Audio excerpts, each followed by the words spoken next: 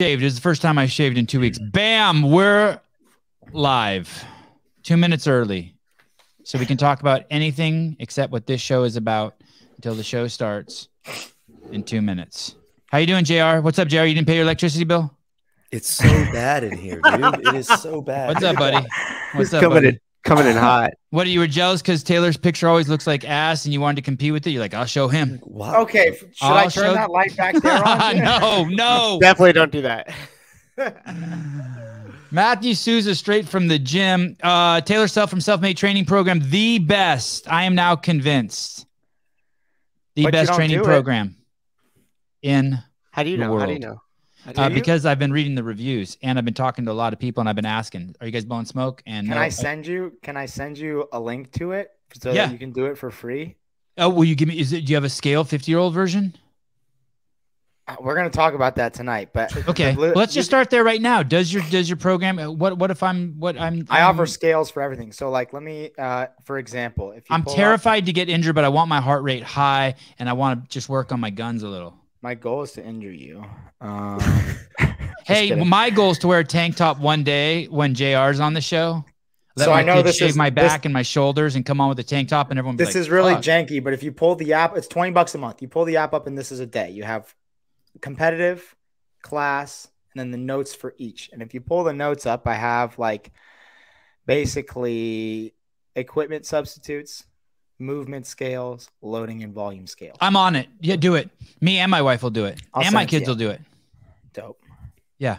100% send to me. And I can call you if there's a piece of equipment I don't have or something. Dude, I'll just call you and be like, yo. Yeah, everyone. I mean, so many people DM me or message me or text me and ask. And I try to be like, within minutes responsive about it. I think a lot of people maybe some people in the comments who do the program can speak to that. But I try to give as much coaching as you can get. I mean, yeah, I try to give as much coaching as you can give via like an online platform. People send videos and stuff, and I, try to correct.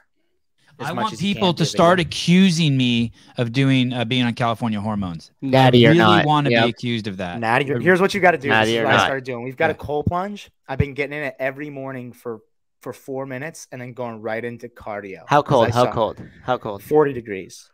So it's not like the coldest in the world, but fuck you, dude. You can't tell the difference between 40 and 35, dude. There's no difference. Your dick falls off. That's the way his wife treats him. His wife keeps the temperature around between 35 and 40. He's an expert. Wim Hof over here, dude. Yeah, well, my dick's getting bigger, okay? It's already grown in 4 days. But what are the implications of doing that, ice bathing and going straight into a workout? There's a study in Japan in the 90s that doing cold exposure right into low resistance cardio, specifically on a bike. Thank you. Spiked testosterone levels and luteinizing hormone. And it's true. And that's what all I could do, or else I'd hurt myself. Sorry, go ahead, Susan. No, I was gonna say, it's true because when you think Japanese, you think really high cardio and testosterone level. So racist. Hey, is it bugging anyone that I'm not centered? This is the first time I've been in the studio in 2 weeks, and I'm not. Somebody said I looked like a light bulb when I take my hat off. So does this improve the lighting? No, he's a thumb. He's a thumb. Taylor, do you know what LH does? Do you know what luteinizing hormone does? No, I don't know shit about that. I just saw it on Rogan and got a boner. That's a big word. Well, Scott Schweitzer, Clydesdale Media. Hi, good evening. Go ahead, Jer. It's a very important sex hormone in females. Cool.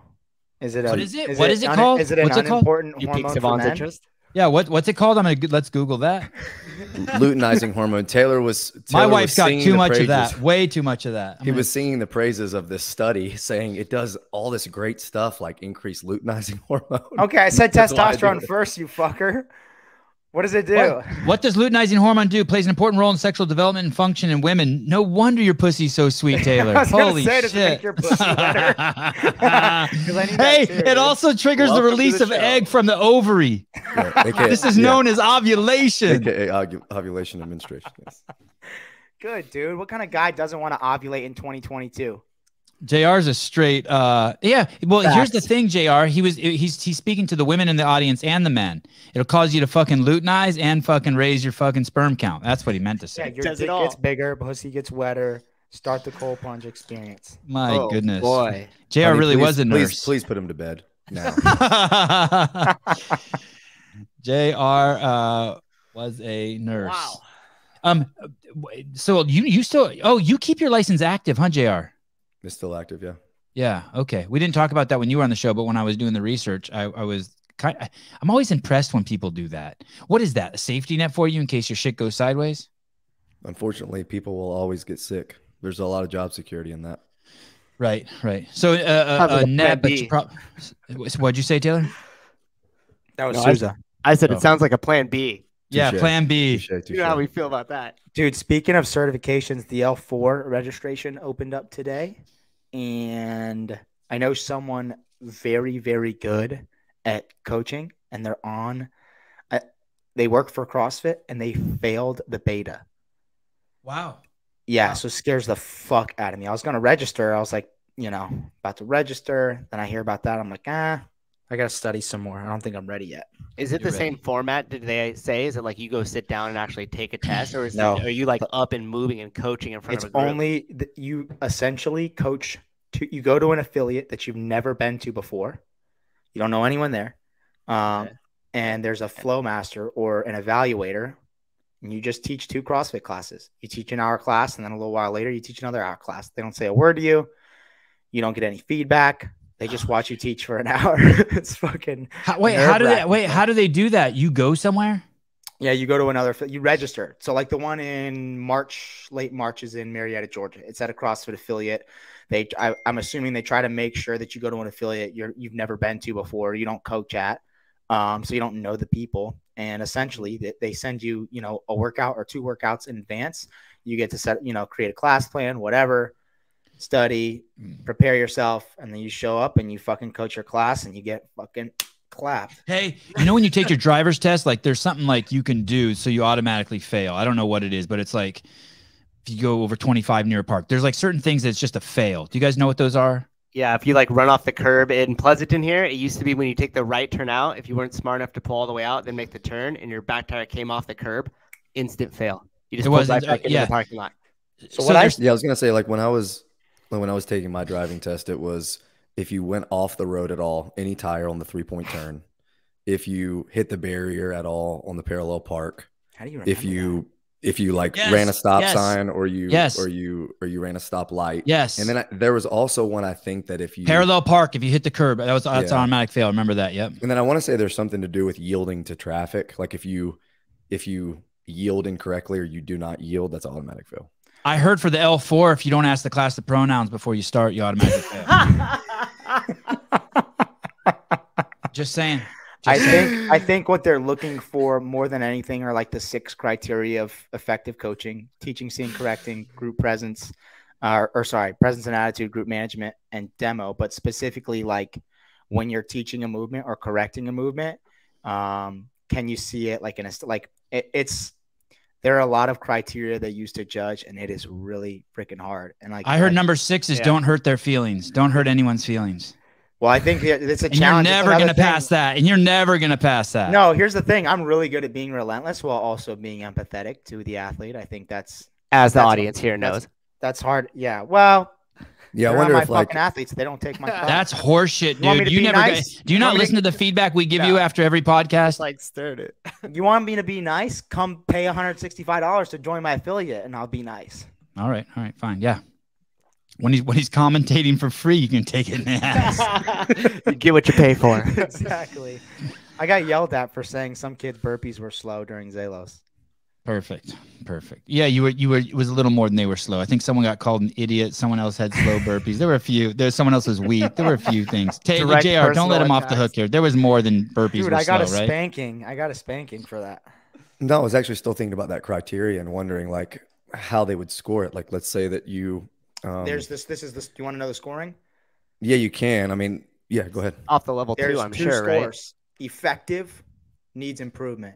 And if you get needs improvement, it means you failed it. If you get effective, you passed it. And that's it.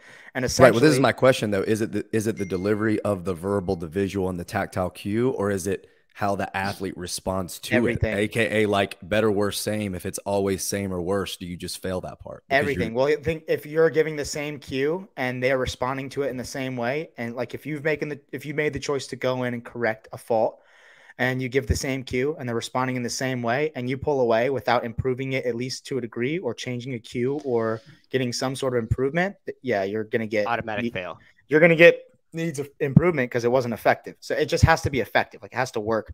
And the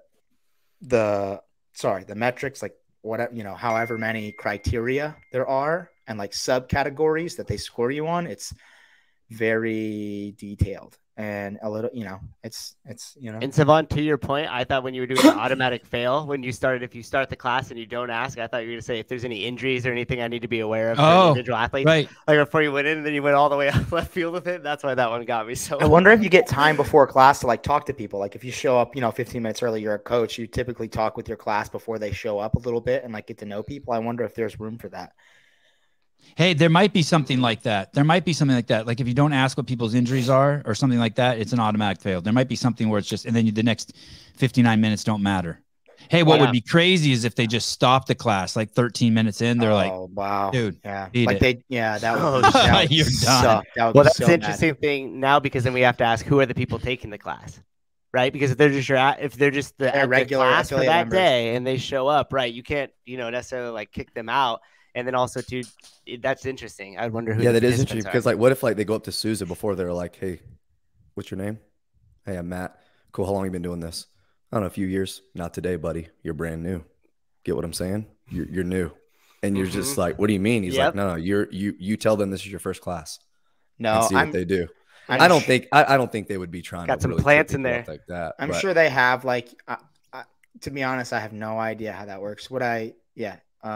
If Dave was running it, there would be some people in there. I think really Flow Masters. So the one that I'm aware of, Chuck Carswell was the evaluator, who's about as professional as it gets. I think they're probably not trying to trick anyone, and what they really want to see is, are you actually a master level effective coach? Like, are you effective in all the 6 criteria and all of the sub criteria that go with it? Are you effective with your cues? If you see something doesn't work, do you let it go, or are you relentless and you do something until it works and move on? But can you do that efficiently, etc.? All sorts of stuff. To answer that, can anyone take it, or do you have to be a level 3? You got to be a level 3. Have to. Get with the programming. If it's Chase was level 1 staff. If there's anything, if it's anything like interning for the level 1, for those of you who don't know, when you go take your level 1, let's say there's 4 level 1 instructors there, including the Flow Master, there would always be one, or not always, but often there would be 1 or 2 interns there. And those interns, the way it works with the level 1 is you show up and you do 1 internship, and then you do another internship, and then basically they tell you made the team or you didn't make the team. And the fail rate for making it on the team is very, very high. What's it called? Attrition. And so it's very difficult to make it on that team. And occasionally someone will get a third, like if someone's walking the line, they'll give someone a 3rd internship. And what Chase is saying, if it's anything like interning for the level 1 staff, there are 100% automatic fail things you can do. Like slap someone on the ass or something. That's not okay. That's not a good tactile cue. No. That's not a good tactile cue for the kettlebell swing. No. Okay. No. Taylor's a level 5 coach. Hey, you know what I'm curious about those level 1s, and Sevan, maybe you could speak to this in the early days. How much of that criteria meant, like, did you just fit the culture and the DNA of what you wanted disseminated throughout the CrossFit community? Because like you've always said, the L1 is like, that's where that DNA spreads, and that's where that nugget stays tight. We all look what Chase is saying. I cut interns just how they said hi to us in the first meeting. Oh yeah, I heard a lot of I've heard a lot of stuff like that where essentially just important as you being really good at CrossFit and knowing CrossFit was do they like you or not, and do they want to work with you over the course of a weekend? And that is important. Like if you're a dick, no one wants to work with you for a weekend. Tell athletes to move poorly on purpose. Yeah, that would be. Yeah, I get it. That's like someone hits the curb and you're like, good job. Or, I remember hearing that too in meetings where they would say, hey, that's completely unacceptable. They even tell you that in your L1, you as a coach. When you go to your level 1, I mean, you guys know how much I love it, but I don't ever talk about this detail, but that's the thing, man. Those guys are hype men. They are those people. You go in there and I don't know who. I'm just going to use some old school people, but you go in there and it's Joe Westerland, Stefan Roche, and Russell Berger, and those dudes are present. No one's talking to you without looking right into your cranium, and they're like, it's like, I mean, those guys would so fucking fire to the devil. I mean, they are fucking present, and they have their eyes on you and their undivided attention. And it's it's a real deal. Ooh, that's pretty. Here we go from the CrossFit training website. By the way, this is a programming show where we're supposed to be talking about the programming at the Legends competition. I assume we're going to get to it. Just after our sponsors. I do like that we've burned 15 minutes already. The Certified CrossFit Level 4 Coach Performance Evaluation is a one-day assessment of a trainer's ability to effectively coach CrossFit movements and run a successful class. This evaluation is for experienced trainers who have been coaching CrossFit in group settings for several years. I think what is that, 3 or more? 3 or more. The credential is earned by trainers who have significant coaching experience, a comprehensive educational background, and CrossFit's prerequisite certification, the Certified CrossFit Level 3 Trainer Credential. For more information, call Nicole Carroll. Let me give you her home phone number. I would be remiss to not mention that one of the juggernauts in the fitness industry, if not, I can't sing Nicole's praises enough, just as a trainer and what she's done for planet Earth, period. It's not even like we would need 3 shows to talk about how great she is. I've invited her on the show a few times. We've danced around a little bit. Hopefully we'll get her on soon, but she is a remarkable human being. And for those of you who don't know, I should plug this also. Her husband, Tosh, is in a boat. Oh, he's rowing to fucking Vietnam or something. Yeah, he's in a boat right now rowing across the Pacific Ocean. And he's doing it with I thought it was the Atlantic. Is it one of them? He's rowing across one of the big oceans. And that's the little pussy one. Dude, they're rowing to like fucking England, dude. And I don't know who the other guys are, but one of the guys Chris Smith is another guy. Former Navy SEAL Chris Smith, who is also a trainer and maybe even a flow master. He owns an Trident CrossFit. And oh, look, there's the race. Yeah. Wow. Watch out for that whirlpool, guys. So you can go to that app, by the way, that team Shut Up and Row, and you can follow what place they're in. There's an app, and you can track them as they row across the Atlantic. Oh yeah, there's their boat. Crazy. Look at Rogue. Do you think Look at Rogue? Rogue, yep. Do you think they Rogue? Like how do they wash themselves? Do you think they like do any of that? In the ocean? Dude, Tosh hasn't taken a bath in 5 years. What the fuck are you talking about? I think it's continuous rowing in shifts for like the whole entire race. So I don't even know if there would be an allowance of time where they would be able to have a bath. Resting, dude. They holy shit. They should have got Susie, you told Jethro that we're having Nicole, Greg, and Liver King back to back next week? Dude, he said that was, I'm sorry, it was a private DM. Sorry. Oh, 3 Navy SEALs and a Marine. Okay. From Chasing Arm. Okay. And I don't know what, I think Tosh won. I wish I knew my medals. I think he won the Navy Cross. Silver Star, I thought. Whatever the highest thing you can fucking get in the Navy, he got that. And there's a documentary about him, a 2-hour documentary that is crazy. Is there a documentary about him? I've read the wiki. I bought the DVD and watched it right after I met him. It's crazy. Yeah, didn't he fucking, yeah, whatever. He's walking around with like a cigarette in his mouth. Like it's like out of a fucking John Wayne movie. That's awesome. Yeah, it's so crazy. This is all their food. I think there are only 150 or something like that, like 150 or less level 4s in the world. That's crazy. Yeah, that is crazy. Are there any Jewish guys on the boat?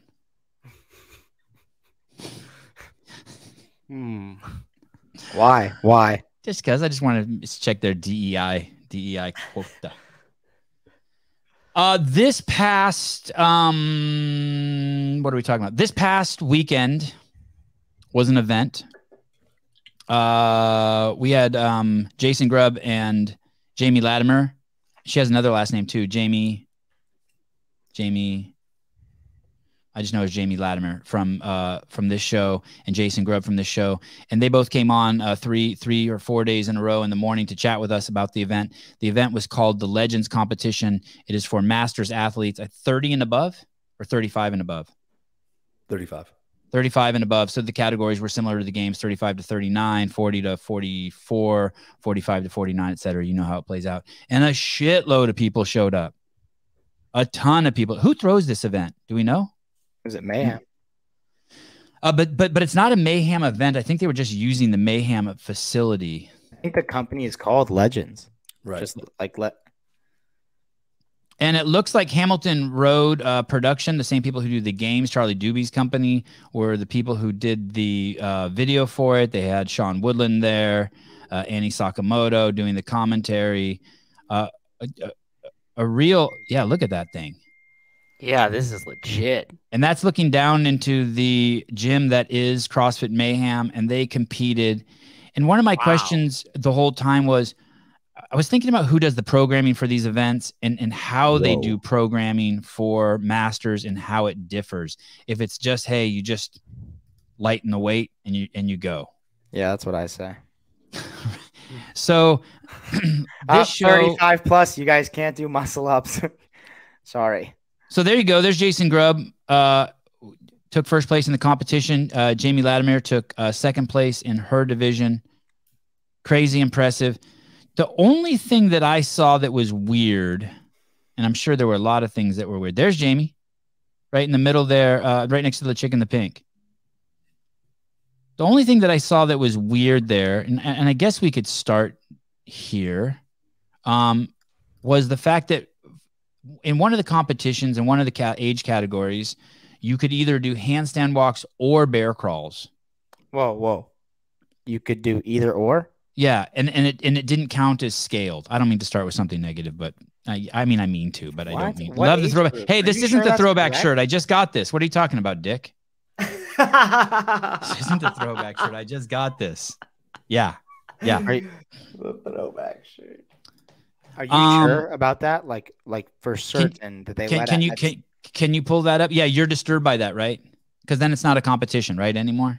It sounds like the fucking what did that fucker do? Can't remember his name. It sounds like the guy Hiller destroyed, the Masters athlete who. Like, but it also said that in the games notes too. I know it said you could either do pistols or box step ups. Like what? If you go to Sudden Impact, the workout Sudden Impact, I think that's the one you're talking about. That's the only one with a handstand movement other than strict handstand push-ups in the final. But Sudden Impact is wall walks, and what's really cool about the way that these workouts, at least the differences in divisions, are presented, is there's a chart underneath every flow and every workout explanation. So you've got the workout, the time cap, how it's scored, the workout flow, and then beneath, if you scroll down, you'll see the differences in divisions. What's workout flow mean? So it's like saying that at this call of 3, 2, 1, go, the athlete will go to the barbell and perform one deadlift. After one deadlift, they'll return to the wall, perform one wall walk, and then return to the barbell for 2 deadlifts, and so on for 6 minutes. Okay, so kind of like a written out verbally, right? And a lot of they don't do that in a lot of events, huh? They don't do that for the games, do they? They don't have a flow. They do have a flow, but it's usually briefed to the athletes and their coaches at the athlete briefings. Right, and not to us. 50 plus didn't do Sudden Impact. Harry Johnson is saying that Mayhem programmed this event. And when we had Rich on, the most recent show he did, we actually asked him that, and he said that they had some say, but they didn't have 100% control. So there were some parameters they had to work within. All right. JR, what is the difference in programming for people who are older? And when do they get older? What is older? Well, let me answer that with a question for you. Yeah. Athletes' needs vary by what? Degree, not kind. Degree, not kind. Right. So here's my question. And Bill, I mean, I hope he's watching this, but he can chime in on a lot of stuff. This is something he's really passionate about, being a master's athlete and having a lot of opinions about how they should do the program design. Do you tell someone that of the 10 general physical skills, flexibility is important until you turn 60, and then that's no longer a skill that's important? No. You tell them that strength is important until they're a certain age and then they don't need to work on it? No. So a lot of people would argue that it shouldn't change. That, yeah, sure, as we age, some things will deteriorate a little, but telling people that when they turn 50 years old, they shouldn't have to squat with something over their head anymore doesn't make any sense from the foundation of CrossFit. Okay, let me throw some other things out there. How about go upside down? Things especially that are more so kinesthetic awareness, that are more so skills that you can acquire into your as later years as you want. So I think if anything, gymnastics movements should be something that we want to let people showcase, that we allow people to showcase into those really later masters years. Look at the games this year. Every division did some form of pegboard climb. Even the oldest age division had a line, and they said, hey, take the 2 pegs, get them above this line, go back down. That's a rep. But all the age divisions did ring muscle ups at the games this year. And I know this event isn't at CrossFit Games, but I think we can let that lead by example and let us kind of see what's important as far as aging and what's still possible as we age. What about danger and injuries? I think that if you sign up for a competition like this and for the CrossFit Games, you're playing a sport more so than you're just performing for health and wellness. Are there any movements that are – go ahead, Taylor. No, I was going to say, I'm glad you answered in that fashion, because I get frustrated when you see like age divisions are like, oh, I can't do that. You know, my mobility. I'm like, well, it's a sport. If you're competing, then it's a sport. So if you can't do it, then fuck off. Right. Fair. And are there any exceptions to this rule? Are there any movements that that you see? Let's pick the oldest age division just to make it easy on ourselves. Is there any 65 and up? That division goes infinitely, right? You could be 90 years old. It doesn't go 65 to 69, right? Right. 60 plus. It's 60 plus. Are there any movements in that division that wouldn't be okay for that division that you might see at the CrossFit Games? I don't think there are movements that necessarily need to be omitted completely. I think there are movements that in particular volumes can be irresponsible. Yeah. For instance, if you have a workout for 35 to 39 that has 500 double unders, maybe not a great thing to program for 60 plus, just because of the number of, Achilles tendons, just calf injuries, soleus, whatever. But what I do think is important is that just doesn't mean that they can't do double unders. They can, but maybe instead of doing 5 sets of 100, they do 5 sets of 25. Were you going to say something, Taylor? I was going to say, wow, lost my train. Okay. I was going to say, I think what we are seeing here in terms of, okay, what are we programming for masters versus what can masters athletes actually do versus what is safe or correct to program for masters, I think is just the evolution of what human beings are capable of. And I think it's going to take a longer time to see that play out for older athletes than it has for the individual division, because the individual, 10 years ago in CrossFit or in 2007 or prior to 2007, were we asking 65 plus year olds to handstand walk and do things like that in a competitive setting? Was the world demanding that or asking that of any athletes that age, or to be able to be capable of what now a 65 plus CrossFit athlete is capable of? No, at least for the most part, no. So then when we introduced that, it's like, oh, we're not really sure what these people are capable of. Maybe we're going to be a little nervous or cautious with what we program for them. And then maybe in 20 or 30 years, when Matt Fraser is a 65 plus athlete, he can probably do quite a bit more than a lot of the 65 plus athletes of today's environment. But you still have workouts that even show up in the individual, like the skills medley, for example, that only 2 or 3 people finish. And so conceivably that still could happen in the masters also, in the 60 plus. And I even remember, I don't know what year it was at the CrossFit Games, but they had them do handstand walks. And a lot of the masters couldn't even do them. I remember James Fitzgerald, the 2007 individual champ, couldn't do the handstand walk in the masters comp.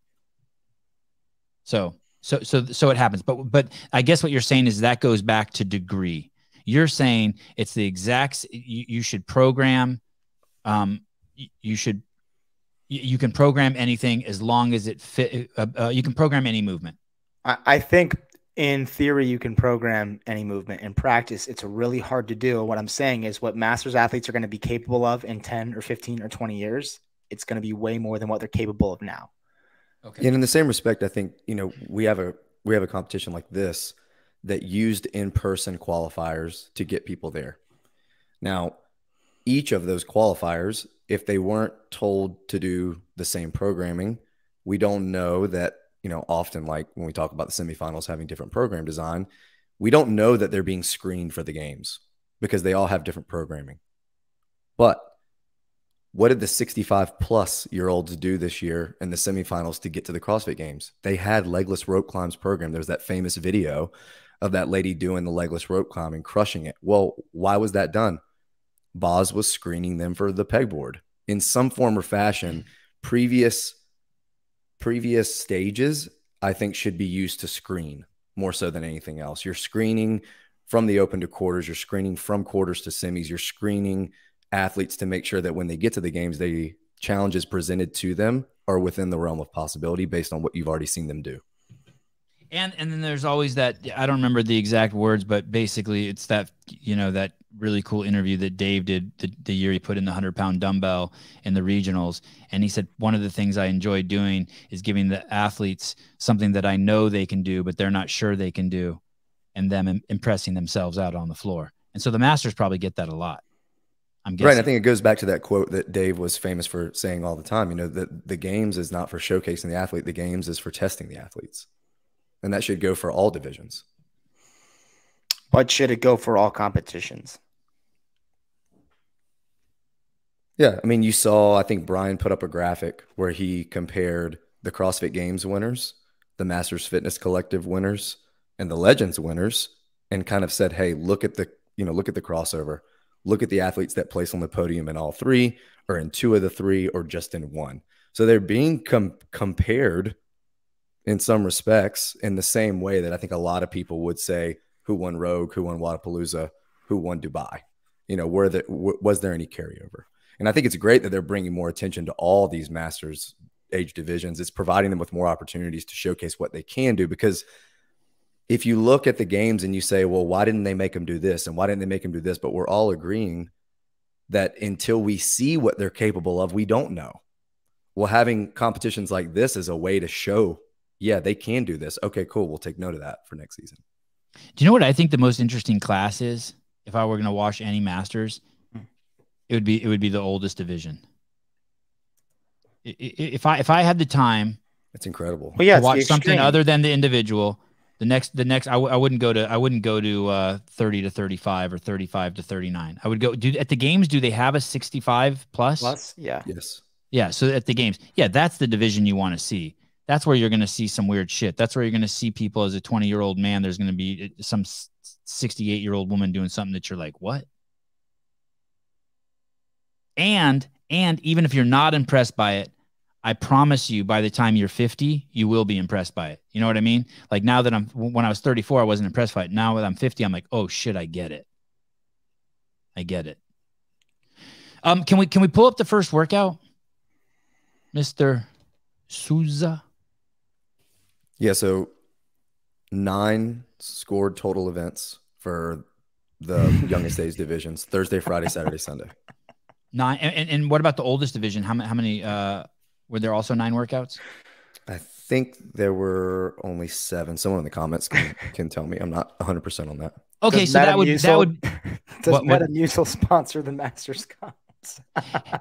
They should. Hey, so there you go, right there, right? That's something to be wary of, right there. So the older division might get fewer workouts. That might be one way that you manage the programming. Fewer workouts for the older people. Okay, so the first workout, max distance row, for 7 minutes. Yep. So the score is total meters accumulated, and they do 7 minutes on each Concept 2 machine with 1 minute rest in between, and they add the meters up, and whoever has the most wins. Taylor, just as a workout, do you like this? I just prefer things where you can race more realistically. If you're going to test like a long time domain, to test fitness, it's great. To showcase on a competition floor or to stream it or to create some sort of spectacle, it's terrible.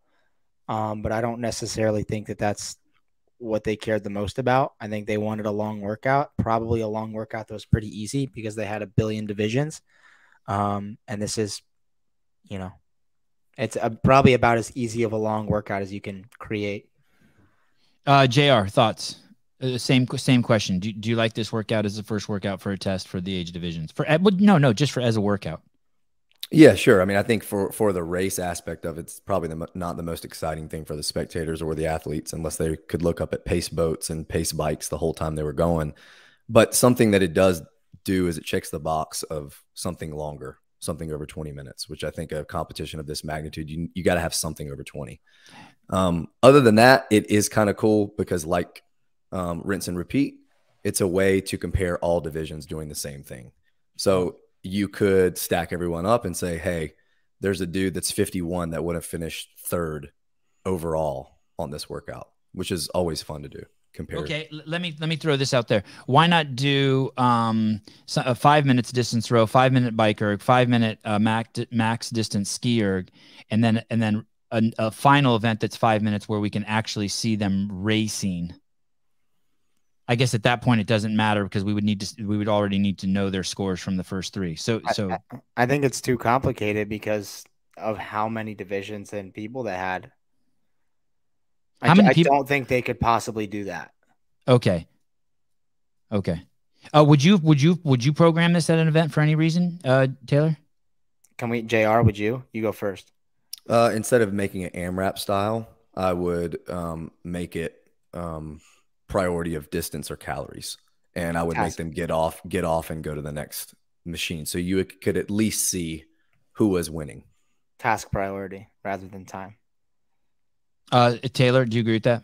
Yeah, I'd do the same way. If I had to do a row into a biker and do a ski, I would just make it like, I don't know. It looks to me like it's like a 3K. Less than that. I don't know. All right. And would that change people's approach to the workout if you did that? Yeah. Well, if you change it from meters to calories, you do change the way you approach it, right? Because you're rewarded for higher power output when you're rowing, skiing, biking for calories versus for distance. So there is strategically some things that you do differently. Okay. Workout number, anything else on this? Let's look at workout number 2. Oh, so that one, just to reiterate what you were saying, that workout number 1 was the same for everybody, all the age divisions. Right. And so you could compare. I wonder who did the best at that. I wonder if it was the youngest group, or if there was someone in one of the older groups that did the best at that. Maybe someone will say in the comments. Workout number 2. Let me ask you this before. Is there someone in the CrossFit space who is the master of masters programming? Is there someone that's known like, hey, that guy does incredible masters programming? Is there a coach? Like we know, like for instance, we know Brute's a great camp, for coaching games athletes. We're going to assume that Mayhem's a good camp for coaching games athletes. Is there someone who's like, yeah, if you're a masters, this is where you go. These are the guys you want to be with, and someone maybe in the same category for programming actual events? Well, I know Chase programmed one of the in-person qualifiers for this competition, and just looking over the programming for that, it's about as good as you can get. What do you mean? One of these workouts Chase programmed?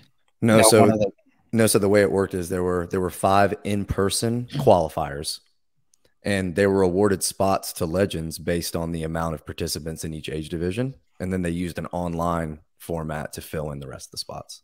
Okay. So you're throwing Chase's name in the bucket. Yeah. As a nomination. Taylor, do you got anybody? I like these 3 in the comments. Neil Maddox, Bill Grunler, and JR, but also Chase. All right. Workout number 2. And do we know? Well, Susan, if you end up finding out which two workouts the oldest division dropped, that would so you can see it if you just scroll down and you look in that chart. If there's an NA by that division, it means they didn't do it. So okay. Yeah. So let's just do that real quick and see. So everyone did this, right? Okay. I thought that stood for nice ass. Me too. Workout number. Oh, okay. He's going through all of them right now. Okay, so workout 5. Oh, that's nice. They left it for until the last 2 workouts. And then we get to workout number. Okay, and so this is workout number. Is this 8? No, I think that's 7. 7. Okay. 7. Okay. The last one's a back-to-back. So 59 and over got 6 events. Okay. Over how many days, do you know? Well, no, it looks like they did the last two. So go to the last workout, old school, 1 and 2. Oh, wow. It looks like they did those. Okay, so it's only one workout. It looks That's like all- one less unless we just missed one earlier in the week on one of the Thursday or Friday workouts. Okay, this was a 3-day competition. Oh no, 4-day. 4-day, yeah, for most of the divisions. 4-day. That's interesting, right? You would think for max participation, they would have made it a 2-day competition. They made it a 4-day competition, and they still killed it. It was 4 days for all athletes. Yeah, the one we just looked at, endless ergs, and then workout 2 was Thursday, ended on Sunday. So I had those guys on 4 days. Yeah, 4 days, Jamie. 4 days, Jason, at the beginning of my shows. You're welcome. Workout number 2, 15, 12, 9, dumbbell thrusters, dumbbell box step-ups, 100 something. Is that the torque tank? It is. Torque tank push after each round in 25-foot increments. Okay, I like that. See, alpaca. And 9-minute time cap. Mr. Taylor, right away, what do you see? The box step-ups. That's because it's Masters event? What do you mean? Versus a step over? Oh, no, because they're carrying the weights. So everyone, even if that was individual, they'd be doing box step-ups too. Yep. Okay. What do you think about this workout? I like the workout alone. It's disgusting. I mean, it's a lot of legs. It's redundant. A lot of legs redundant, but a lot of events program redundant movements. I personally can sometimes be partial to redundancy. I mean, I love it. It's just a classic 15, 12, 9. Did they finish the workout with the tank push? Does that say? It looks like it. If it was, it looks like it because they do the tank push 4 times. I think Correct. that's the only thing I'm, not as big of a fan with is that they finished the workout with the tank push, and the tank push is down and back twice. Like, 4 you go times. 25 down, 25 back, 25 Right. down, 25 back. So down and back twice. I think it's just meh. I'm not a huge fan of finishing a workout like that because then once you get like 3 or 4 athletes that are all in the sled push, you're not sure who's on their last 25 increment and who just started. It's hard to follow. But you do like the numbers. I know you're a numbers guy. You're happy with these numbers, 15, Yeah, 12, 9? the numbers jive. I do like the numbers. Yeah, those speak to you. Yeah. JR, 15, 12, 9. Yeah, a couple things I noticed here. The box step up is actually sneaky harder movement than overs. I think overs are a lot faster.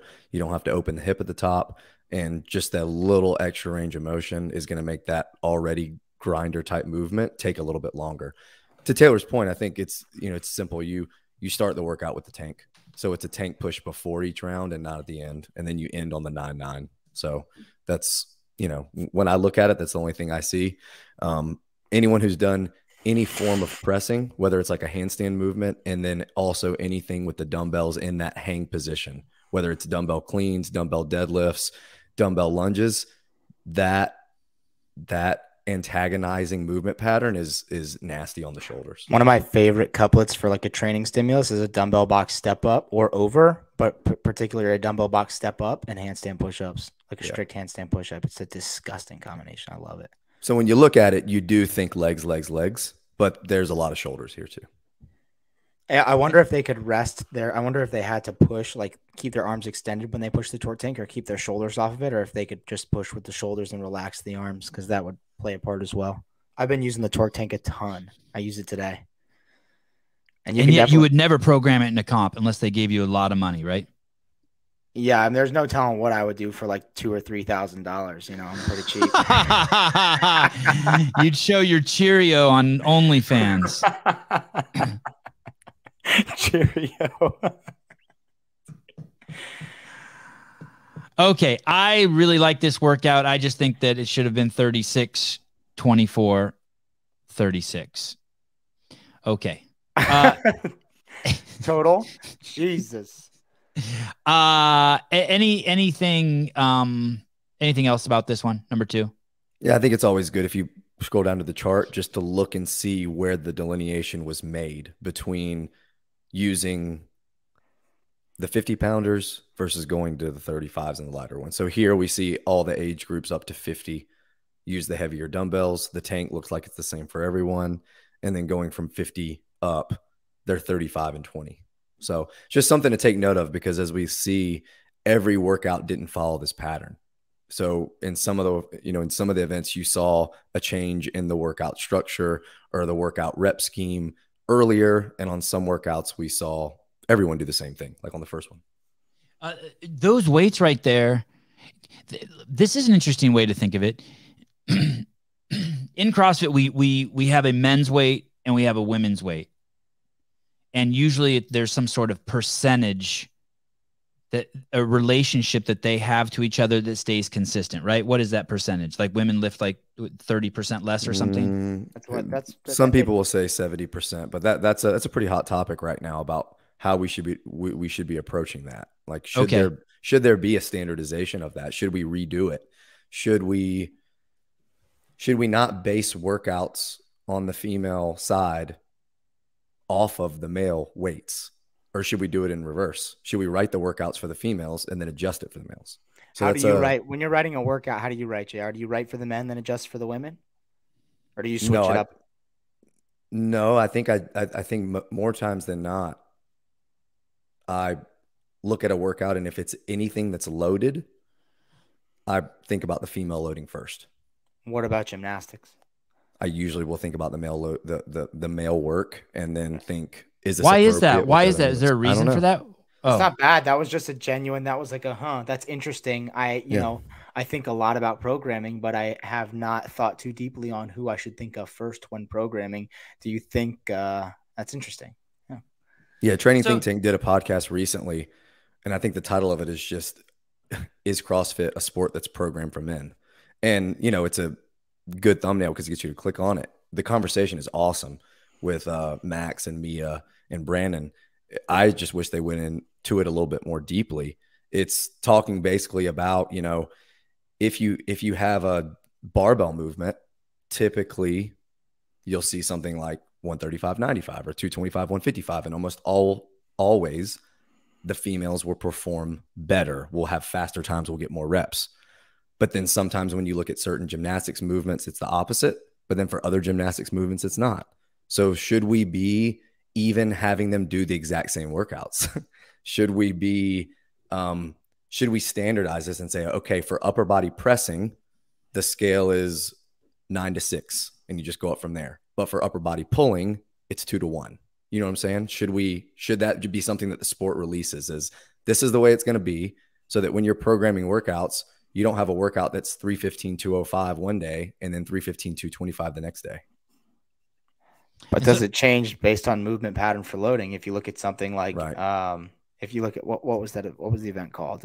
2007 Reload, where they had the 235 men's bar and a 140 or 145 women's bar. So it was like the classic 205, 145 loading for women, but then an increased weight for men because they were going overhead. And then throughout the rest of the competition, it seemed like pretty standard loading across, but just that one event was different. It was interesting. Well, it kind of has been standardized, right? And by standardized, I mean, it's all relatively close. 70, 75%, 65%. Well, it goes into a lot of things. Like and I'm going to take this somewhere when we're done. This isn't the main question yet. I haven't even asked the main question. Go ahead. If you're doing a box step up, how is that any different than doing a wall ball? If you are already getting a lighter ball, why are you going to a shorter target? So if you're already getting light, if you're already getting lighter dumbbells, why do you go to a shorter box? Should everyone? They didn't go to a shorter box here, right? They did not go to a shorter box. Well, no, they did. Well, they went to 20 inches. Oh, right. Okay. Well, okay. I don't know. I don't know that I agree with that. You don't only think about like bone density and muscle mass in terms of how much loading can they move, but also average size of a female versus average size of a male, or height or weight, whatever. I don't know. I think the argument is, for sure, it depends. It depends on the workout, and if you know what you're doing from a programming standpoint, you can say, hey, in this workout, the tank is really going to crush the women. So using 35-pound dumbbells to a 20-inch box is going to get everyone closer to what we want, stimulus-wise, time-wise, all that kind of stuff. But did they flip it down to the second setting rather than the third setting in terms of magnetic resistance on the torque tank for women? Who knows? They may have done that. It says 3-2 on the chart. Oh, it does. I'm guessing the 3-2 stands for the resistance. Wow. Interesting. I don't know. Thinking more deeply about that, I feel like typically when I program rather than program, I feel like more than anything, what I'm looking for is a time domain and a feel of the workout. And I make sure the weights and the rep schemes for men and women are adjusted accordingly so that they get the right time and the right feel or the right amount of reps of the volume, whatever. Like that's what I think about first is how do I want this workout to feel for everyone doing it? What do I want them to get out of the workout? And then I adjust the loading and the repetitions and the movements accordingly. Yeah, like here's an example. Here's an easy example. And this is going kind of deep. But if you take the workout 21-15-9, thrusters and chest to bar, everyone pretty much agrees that there is not going to be much separation in the capacity of males between females to do everything unbroken. So usually you'll see 135-95, and the times would probably work out pretty close. But if you have a workout that is 21-15-9 thrusters, 3-2-1 legless rope climbs, and everyone's doing the same amount of legless rope climbs, you would hear some people say, why not make the barbell 85? The women are not going to be as good at strict pulling, or if you think they are going to be because it's only 6 reps, then add a round of 4. Do 27 down to 9, do 4-3-2-1, whatever. People are going to come back and say, hey, if you want the times to be more even, then you need to decrease the load of the barbell. And in that situation, I would agree. And I think that's where you really need to be knowledgeable and you need to know what you want. Yep. Do you just want everyone to have to do 10 legless and deal with the weight? Do you want the stimulus to be different for the males than it is for the females? Because if you're not careful with that, that's what you get. And I think to just real quick, I think to go beyond that, I think that's why we don't have the level of standardization that we're talking about is because CrossFit is so varied and so different and so creative. And one workout and what you want out of it can be wildly different from another workout. And the standardization that would work for one workout could be wildly different for a workout with the same movements. I love a workout where you program the same amount of calories for men and women because it's just life is giving you this amount of work and everyone has to do it. That's not all the time. And that's not how I program for most training. But there are workouts where I think that's appropriate. Just like a 2K row is the same for women as it is for men, or a 1 mile run is the same for women as it is for men. So here's my question. Do we have a standardization for the elderly, for the masters people? Do we have a standardization that is, hey, it's if 30 is doing this, if 30 to 34 is doing this, then 35 to 39 is doing this, and you can just do those percentages? Or have we not seen enough masters competitions yet to have some sort of rough standardization for that? If there's a clear standardization, I'm not fully aware of it. And I also think the capabilities of masters are so volatile, like meaning that they're evolving so quickly. And so we're not there yet. That might come someday, but we're just not there yet. I think maybe, but I think in a lot of ways, and this is speaking from an affiliate owner, I'm sure a lot of them would agree with me. When the Open came out in 2017 and said, hey, here's your warning, you need these dumbbells, most people have just stuck with that. They're like, okay, I need a bunch of 50s, I need a bunch of 35s, I need a bunch of 20s or 25s. So what if we're doing competitions and all of a sudden we're like, oh, you know what? 35 and 20 just doesn't work. Like the masters females are just, they're doing 100 unbroken snatches. This needs to be 35 and 25. Well, then what happens? You say, hey, well, I'm going to be the first event that's going to program a heavier dumbbell. I'm going to program 40s and 30s for this age group. And then what happens after that? Everyone's like, well, do I need to go out and buy a bunch of those instead? Like, what do I need? And I think most people will base it around what they need for the Open and for quarterfinals first. So if I'm hearing you right, basically we're not there yet. We don't have enough data. We haven't done enough masters competitions. We don't know, and we don't know if we'll ever get there to where it's like, yeah, the people who are 60 to 65 do 50% of what individuals men's do. Well, if human performance is always advancing, what we're always going to have is fitter and fitter people aging up and up and up. Exactly. So the 17-year-olds now, by the time they're 35, are probably going to be able to do what the individuals are doing now. I mean, it's that kind of thing. And my question is, if the premise or the methodology of CrossFit is program for the best, or in the, whatever, the level 1 lecture, program for the best, scale for the rest, is standardizing a master's loading even, I don't want to say appropriate or, in line with the CrossFit methodology, but it's hard because if you're programming for the best and scaling for someone who's not the best, so you're scaling for someone who's not 18 to 34 and working out at the CrossFit Games, then you're really scaling the workout so that they get the correct stimulus. And if you're scaling the workout so that someone gets the intended stimulus, it's hard to standardize that, especially through the age groups. I don't know. Yeah, and it's really tough. I mean, if you don't have different levels of fitness from the 40 to 50-year-olds in your affiliate, how can you expect to program correctly for them if you don't see them every day and see what they are able to do? And if you are seeing them every day, are these 40 and 50-year-olds even relevant in terms of programming for something like a Legends Master event? I wouldn't personally. I'm not familiar enough with 45 and over of what the capabilities are and what those athletes need to feel confident programming. To answer that other guy's question, I typically program in 2-week blocks. Like I always am a week ahead. I have a week out, and then I write both weeks up on my whiteboard and look at the movements and make sure that I have everything needed for the following week. So I'm always 2 weeks out. I like this guy's. This guy's definitely masters. This is how old people write on the internet. His name's Robert Jennings. His name's right there. But this is like something my dad would do. This is Bob. State your name. This is Bob. Bob Robert, here. You're over 50 for sure. When Andy... This is Bob. There is not a standard. Too much variability in injury. I know, but this eventually there has to be some sort of leveling. Like we're getting leveling. The increments of how people are getting better are growing up less and less and less and less in the individual, and eventually it's got to happen in the masters. That's all I'm saying. Okay. Well, one final question. This show's dry. I thought I was going to be done in an hour. Said I'd be back with my family. We're not even close. How are you guys on time? You guys good? Ready to party? I need to get my ice cream. Okay, here we go. This is totally way off subject. Have you ever seen a max rope climb event for 7 minutes max rope climbs? You see 7 minutes max burpees. You say Hiller did that 10-minute max air squats. I did that the other day. That was a fucking great workout.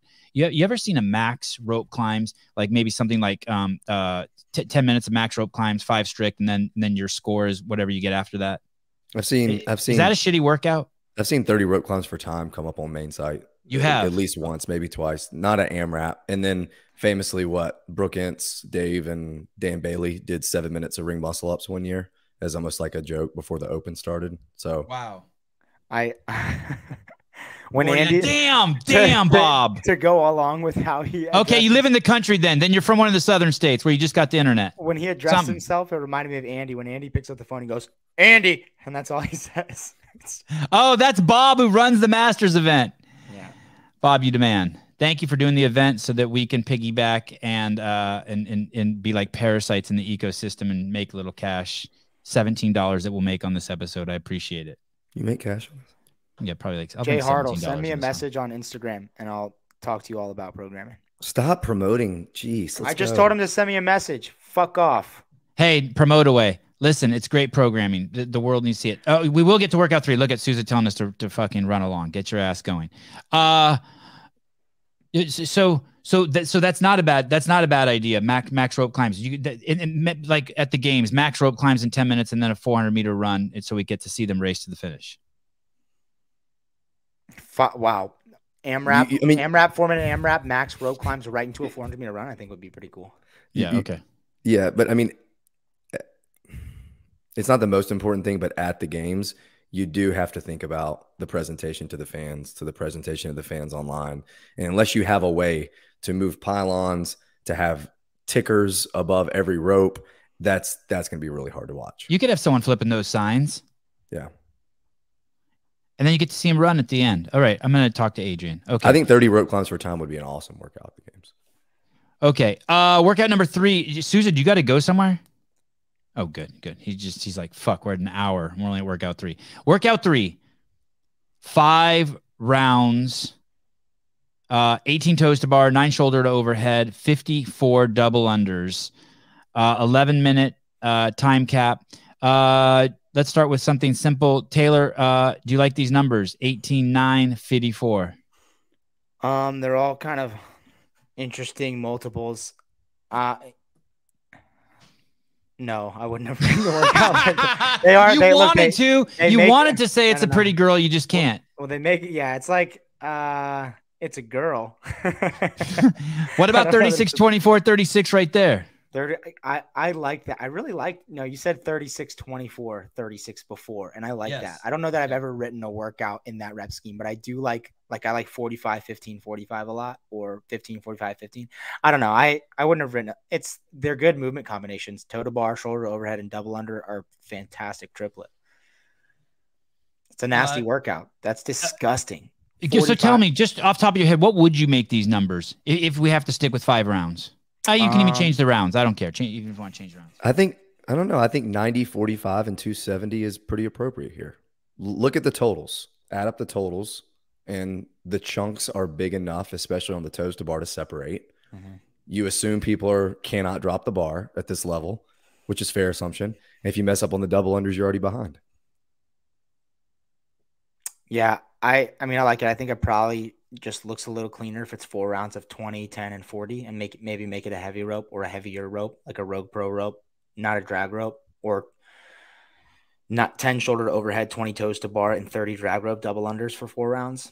I don't know. I mean, at the end of the day, that's just opinion. That's all opinion. The workout. But both you guys like the workout. Yeah, I still think it looks kind of clean. You have multiples of whatever 9. So you have 9, 18, then 9 times 6 is 54. Yeah. You could, I think, just to the eye, if you start the workout with shoulder to overhead and have it 9, 18, 54, maybe it looks a little cleaner, but that's just like semantics. This is the first time, though, if you scroll down, where we do see some of the things that we've been talking about into consideration, which I think is really cool. Look at the double under number as the ages go up. Interesting. So the loading goes down, the toes to bar total volume comes down a little bit, and the double unders come down a little bit. This kind of shows that they're very aware. Later in the weekend, they have everyone doing GHD sit-ups.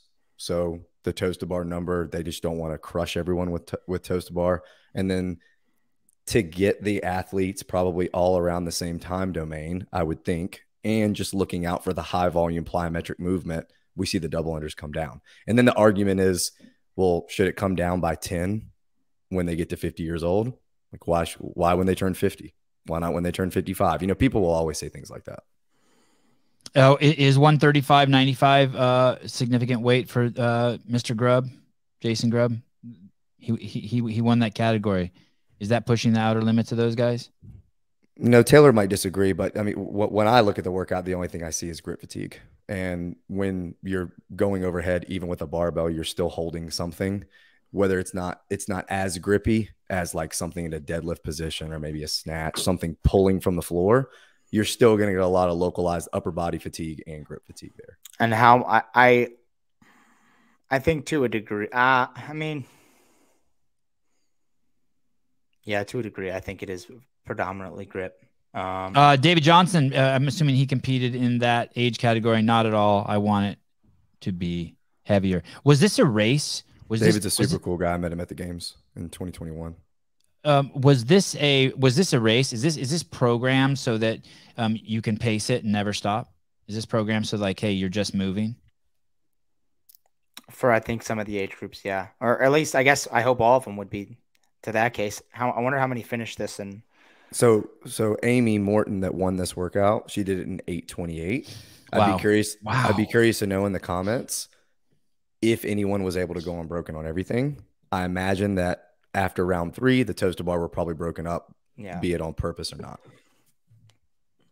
I think I think Brooke Ents just came out with she had a movie come out. I don't know how much she was involved in it. Sometimes they just put you down as the producer of a movie so that you can promote it. But I know she just had a movie come out. I DM'd her a few times, but I don't have that blue check mark anymore, and so I think my DMs just vanish in people's DMs. But I was going to try to get her on the show. Robert Jennings, Bob was working on breaking down the core for the weekend and grip fatigue. The shoulder to overhead was mostly noise. What does he mean by that? Mostly noise. It's just annoying. It's in the way. There's 45 reps, so they do affect the other two movements, but like he's saying, he's trying to get after the grip fatigue and the midline fatigue. Alrighty. Workout number 4. Cuatro, as they say south of the border. I guess they say it everywhere in the United States now. Cuatro. 3, 2, workout 4, 3, 2, 2. You guys are going to have to explain to me what that means. 200-meter run buy-in, 75 dumbbell hang snatches. Okay. Rest 1 minute after each round. 9-minute time cap. Someone explain this to me. It's an interval workout. So 3, 2, 1, go. They have 3 minutes to complete the run buy-in and then accumulate as many hang dumbbell snatches as possible until they get 75 reps. And at first glance, So you don't have to do the run buy-in, Taylor, the second and third round? You do. Every round you do the run. You start over with the run and you pick up where you left off on the dumbbell. I don't like interval workouts start. That's weird. I've never seen an interval workout start out with the bigger number to start. And I think the reason for that is because you want to give them the extra time to complete the work once they're fatigued, not when they're fresh, unless you want them to come close to finishing in the first round. I mean, it depends on what the programmer wants. That's the other thing about this is you have to know what we don't know what the programmer wanted out of this, but it would seem that in 3 minutes, athletes could get really far into the dumbbell hang snatch. Yeah, and he's spot on because I talked to Allison Stahl today. She's a local athlete. She competed here. She finished 3rd. And she said that she got, I think, into the 60s on the dumbbell snatches on the first 3-minute interval. That's fucking insane. So at that point, it was, hey, we both have to sprint this run, and then we only have 10 to 15 reps to go, and then our workout's over. Well, you've got 2 minutes and 20 seconds to do dumbbell hang snatches, which is right. And if we scroll down too and look at the chart, it looks like maybe that run number was adjusted up a little bit. It was 250, 200. Then it went 200, 175. Then, as you can see, down. So theoretically, if you finished it all in the first 3 minutes, you're done. Yes. Yeah. Okay. And so let's look at David. 75 or 70? 75. So let's look at David's score. So David got 59. So what that means for David is he ran 200 meters and then did, let's say he ran 250 and then he did, let's say he did 20 his first round. And then the next round he did another 20. And then in the last round he did 19. No. I think he's saying he got 59 on the first interval. He got 59 in the first interval, which is to me seems like they missed a little bit on the distribution of working time in the intervals. Okay. So, yeah, that would be interesting. That would be interesting to know why Bob did that. Have you ever seen that before? I've never seen that before either, where they give you more time in the first round instead of the last 2 rounds. Taylor? No, that's the first time I've ever seen that. And the only thing I can think is that it was almost done purposefully for you to think that you could do it. And then when you realize that you weren't going to be able to, who can regroup and say, okay, I've got to sell out on this second run because I've got to be first to the dumbbell. If I'm not first to the dumbbell, I can't win. That's the only thing I can think of. Okay. I like that. I like that too. Yeah, that's pretty awesome. If you think you're getting close and you're like, oh, I can finish it, and then you get fucking smacked, you're like, damn. I mean, you see it in interval workouts often. People get so close, and usually it's not the first, but they get so close to finishing, and they're like a rep or 2 or 3 shy, and when they fucking hit the cap and they have to rest, and they're like, fuck, I got to do the buy-in again. I'm fucked. Jethro Cardona, tier is taking over. I have the trainers. Light years more comfy than the Noble. I think trainer. A fucking Skechers fucking Velcro shoe is more comfortable than the Noble trainer. The one with the butt. My fucking grandma's orthotics are more comfortable than the Noble trainer, dude. Bob from the Legends competition, it was his program, says, if I had to do this again, I would have raised the dumbbell weight. Cool. So by Bob saying that, meaning that way it would have forced more people to get into the later rounds? Yeah. Which is cool. And sometimes you program something and you have it tested. And especially with something like this, with so many age groups and so many variables, it's hard to get it right. And you look back and you learn. You program and you learn. Legends Championship. This is Bob's wife. It was purposely and a bait move. Okay. So you guys were, oh wait, can you put that back up? Sorry. We were limited to dumbbell weights, so had to make an adjustment to only use 70, 50, 35s, 20s. Oh, Joe. This is Joe. I don't think Bob's wife is named Joe. You're This is- closed-minded as fuck. It might. Okay, I have an Aunt Joe. Fuck you, dude. I'm just saying. I think this is something really important too for maybe more so maybe people that don't know all the workouts yet as we're going through them, or for novice programmers that can look at this and say, okay, well, here's what you do. You just make the snatches from the floor. It increases the range of motion. It increases time per rep. Boom. How much more you mean if pulling you do they didn't have heavy enough? You mean if you didn't have heavy enough dumbbells? You're saying you could adjust it from the floor. Some would say that. They would be incorrect though, because I do think that Bob and Joe are mindful of hinging movement pattern. We will see deadlifts, we will see sandbag cleans, and we will see a power clean. And I think that over the course of 9 workouts, having more pulling from the floor would be irresponsible. So I think just saying, oh yeah, we'll just make them go from the floor again and do 75 fast dumbbell snatches. That's not the answer. Look at JR shutting down the critics in the comments. They won't even matter. They'll still say it, JR. Are there nice people try in the though. comments? They'll still I'm not pop off. looking. I'm not No, not in these comments. I mean in the YouTube comments. Someone will still say, well, they should have just taken it from the floor. And you're like, motherfucker, didn't you hear JR? Didn't you hear him? My Aunt Joe is not hot. Okay, but she has hair. Okay. It's short. Workout number 5. 21:15:9. I know that's nice. That makes us feel like we're at home. Power cleans, bar facing burpees, 6-minute time cap. Nasty. I actually think when I first started CrossFit, I blew my back out so bad on a workout like this. Not to say that this is a dangerous workout. This just gave me a little bit of a flashback. I love the workout. Sorry for that. JR for the we're at the 5th workout. So this is this the last workout of day number 2? You know? No. No. Okay, but we are in day number 2 or are we in day number 3? Saturday is day 3. Yep. Oh, okay. So we're in day 3. This is the first workout of the day. 21:15:9. Power cleans 115:80. Bar facing burpees. David Johnson says this one hurt. JR, this one hurts.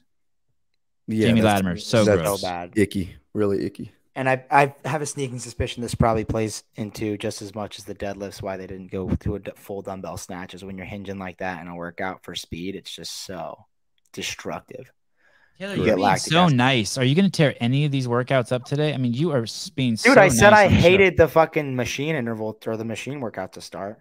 Okay. That's as much as you're going to get out of me. These were pretty good. And this one is interesting too. And since we have Bob and Joe in the comments, it'd be cool to hear their take. If you go down and look at the chart, not so much the weights, but the burpee number and why the burpee number decreased each round to 15, 12, 6. Was it to keep everybody around that 3-minute sprint and away from the 6-minute time cap? And for these people who are competing, this is just a go. Like if you rest, you're not winning this one. Right. It's full dummy, full dum. And bar facing burpees, you do a burpee and then you jump over the bar, and then you land and you do another burpee. What does that mean, bar facing? You can't jump sideways? Yeah, it's not lateral. You have to be facing the barbell when you hit the ground for your burpee. Why does that even matter? Why not just let that? Doesn't that take away from the athleticism? Why not just let them jump? As long as you're jumping over it, why not let them do the side jump and then the turn and let people start working on what allows you to the most athletic people? You can side jump and turn. You just, when your chest and thighs are on the ground, you have to be perpendicular to the bar. Okay. Got it. So you can, as you jump over the bar, do a 180, land, go down. Yep. Okay.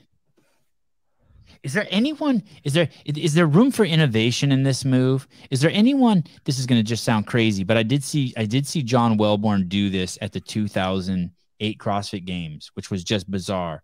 When he would clap at the top, or maybe it was, I think he did this. He would clap at the top of the burpee and literally just come back down to his stomach. It was fucking bizarre. You know what I mean? Instead of land on his feet and then go. There was sometimes where he literally would clap and then just fall down forward. Like his feet wouldn't land on the ground until he was on the ground. Yeah, basically. Yeah. Like he would just smack on the ground like a belly flop. I think. Is there anyone who can do that? Is there anyone who can do that? Could you innovate the bar facing burpee so when you jump over, you land on your stomach? Sometimes you see Superman over. Sometimes you see people do. Taylor's probably seen it. You'll see it a lot at local comps. You'll see people do lateral burpees, and you'll see them like plyometric push up, like where they'll push up off the ground and their feet and hands come off the ground, and they push themselves up over the bar. So they don't bring their feet up and jump. They almost try to explode off the ground with both hands and feet. It's odd. Yeah. I mean, it would be taxing, but if you were within a rep range where you thought you could manage it, you could probably do. There's probably room for innovation in the bar facing burpee that just hasn't been done yet. Yeah, I think the more we try to put standardization on that movement, other than just chest and thighs, must clearly touch the ground and get over the object, it's a mess. Yeah, let's watch. So what I'm saying is like, see how she jumps over. Yeah, that's smooth. That's nice. There are a lot of CrossFit athletes that can move like that do. But what I'm saying is as she plays that, we'll play that one more time, Souza. Why not when she jumps over, just goes to see how her feet hit the ground? Why not let your hands hit the same ground at the same time as your feet? It's just too much athleticism. Like to just belly flop? Yeah. Probably because she doesn't want to knock the breath out of herself. Right. Who is that? I'm not sure. That's a Florida Grid League, I believe. The Orlando Cobras. That was a burpee specialist. Okay. Anything else we want to say on workout number 5? All right, let's go to workout number 6, the second workout for Saturday, third day of competition. And can you scroll down real quick? Is everyone still doing this workout? Okay, so everyone's still in the game here. The workout is workout 6, 90 GHD sit-ups. Wow, that's no joke. 12 rope climbs. Wow, 150 wall balls. I'm going to guess there were some DNFs here. 12-minute time cap. Yeah, and this is the first workout that I read and said, oh, that's an AMRAP. And I was like, wait a minute, let me go back and look at it again. So I look at it again. I'm like, okay, if they do them unbroken at a smooth pace, that's 3 minutes. Let's say they do 4 rope climbs a minute, which is still pretty impressive. That's 3 more minutes. And then they do a 5-minute Karen. Okay, we're at 11 minutes. What's the cap? 12. Okay, cool. It's an AMRAP for 99% of people. There we go. Nobody finished. Nobody finished. Wow. Okay. But I don't think anyone at that competition did the 90 GHD sit-ups in 3 minutes. Okay, listen to this though. This one has Rich written all over it, whether he programmed it or not. So let's just assume that he assume that he tested this. Yes. He finished it. Yes. So wow. One thing we do have now in the 35 to 39-year-old division is the fittest 35 to 39-year-old maybe ever, which is cool. And who knows if he tested some of these workouts, but I could see him seeing this and be like, yeah, that looks fun. I'll do that one. So what I'm thinking about also too is sometimes you program time caps that are so aggressive that all you want to do is push the pace as much as possible. There's something about getting time capped and failing versus seeing AMRAP 12 minutes that forces you to put out more effort, that makes you attack the workout a little more aggressively. Because you want to finish it. Oh, cool. So Rich did it in 11 minutes. Damn, you're good, JR. Okay, that great point on the AMRAP versus the time cap. What's the most consecutive rope climbs you've ever seen programmed in an event? Is this it? Have you ever seen this? You ever seen 12 rope climbs at an event in a row? I can't remember ever seeing that. No, it was a regionals workout with overhead dumbbell walking lunge and 30-pound wall balls that had 10 rope climbs in the middle of that chipper at a regionals. Wow. I don't remember anything. And Jamie, then how many wall balls did you 10 get? leglets this year. So did you see that? Jamie did the GHDs in under 3 minutes, and she mentioned one other lady had also did it, Allison. Okay. She also took second place. Right. I want to know. I'm curious to see how many wall balls she got into. It looks like Amy was 24 wall balls short, and she got second on the event. The girl who won. JR's done his homework. 24 wall balls short, meaning she did 126. Okay. Right. Okay. And we can also see, too, if we scroll down and look at the chart. Has Tommy V ever been programmed? in an event? I was thinking that workout, but I don't think it's ever been programmed. It has. It has. Regionals. Tommy V was after Randy that same day. But there's not 12 in a row. There is. There is? It's 12.96, I believe. Yep. 21.59 thrusters at 115. 12.96. It's 27 rope climbs. It's tough. Brute. Coach Mike McElroy, Coach Mike McElroy, 2015 regionals. Okay. What do you guys see here? It looks like for the rope climb, it's reduced, but not by much. 9 is still crazy, right? For 60 to 64. Oh, they did have a 65 plus. This is the first time I'm noticing this. Okay.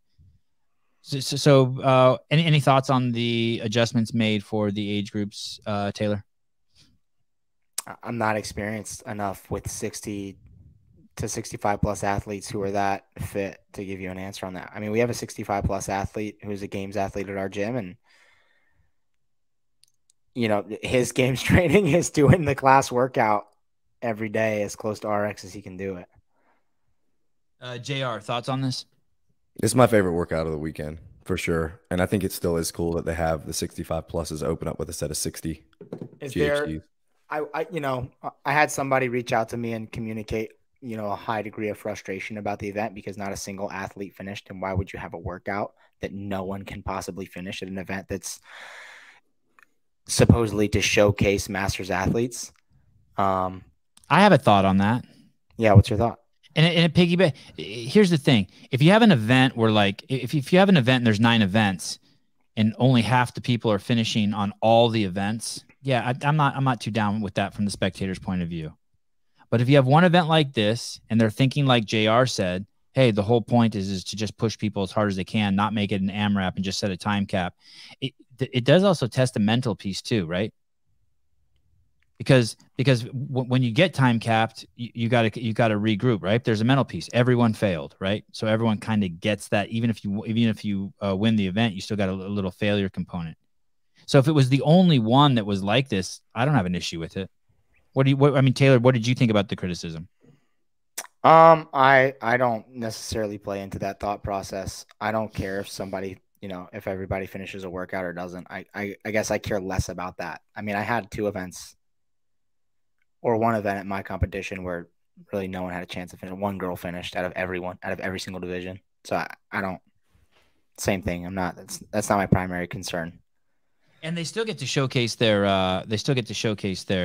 Talents. Legends Championships. Joe says a mental test. Who's going to drop the ball? JR. Yeah, let's say at the highest level. Let's say the top 3 from each division. Get off the GHDs 5 apart, get off the rope climbs 1 to 2 reps apart. And you're watching them, you can just say, hey, it doesn't matter who's on what number when they get to the wall ball. Whoever drops it between the 3 of them is probably not going to win. And just watching and saying, will they drop? Oh, there's a minute left. Are they going to drop? Are they going to drop? And then someone does drop. It's exciting in that respect. And when you're warming up and see that no one is finishing, it messes with you a little bit. David Johnston. Okay. Workout number 7. Now we are into. Are we into Sunday? No, the only ones that were Sunday were the back-to-back. That was it. Okay, Saturday. Workout number 7. This is the 3rd workout they did. It's an AMRAP, 1, 2, 3, 4, 5, 6, etc. Wall walks, deadlifts, 315 and 225. Wow. 6 minutes. Yeah, and I think this is a almost like an homage to one of their, I think, online qualifiers. They had dumbbell snatches and wall walks and an ascending ladder in the same kind of fashion. So they kind of go back to that same movement pattern. And we see deadlifts and handstand movements coupled together since the beginning of CrossFit. So too heavy, Taylor, 315. Can we scroll down and see what the weights are? Too heavy for the old guys? No, definitely not. Yeah, and I agree with Taylor. If anything, I think the deadlifts, for the most part, maybe for the highest level people, are more irrelevant. That it's a wall walk workout because time per repetition is almost, I don't know. You could probably do 4 to 5 touch and go at 315 in the amount of time it takes to do a fast wall walk. 54-year-old women, 205. Not too heavy? No. And this is a really good example too. A lot of times you'll see 275, 185, almost always. And a lot of times you'll see 315, 205. And I think it's great that they're using heavier loads for the females. Wow. Okay. God, I think this is the nicest programming show we've ever done. Anthony TPA, $5. I was at this event and it was well run. This workout and the D-ball workout had too much volume. Would have been nice to see them finish. Okay, he's talking about the previous one. Okay, so this is the first event that the 55 to 59, 60 to 64, and 65 plus did not do. What's the thought on leave this out for them? Is it the deadlifts? You don't want to break old person's back? Well, I think you just think about the movement patterns they've already done. So they already had hang snatches. They already had. Oh, okay. And sorry, real quick. And Bob says the 50 to 54 didn't do it either. Typo. Thank you, Bob. I'd be more concerned with shoulders before midline for most of these athletes. So they got handstand push-ups in the final, and maybe that's to Taylor's point, that having them go inverted more than once is too much. What do you mean? They're not going inverted here? I'm missing your reference. It's a handstand. Oh, wall walks. Okay, sorry. Okay, wall walks. Sevan, have you watched the Abercrombie doc yet? No, I need to. Justin. Where is it at? White Hot. Netflix. White Hot. White Hot. And what's it about? Abercrombie? Yeah, I had this guest on who used to work at Abercrombie. Oh, that was you. Was. Yes. And I'm going to watch the doc, and then he worked there 3 years. Is that like working at a GameStop, like one of the shittiest retail jobs in America? No, it's like working at Grindr.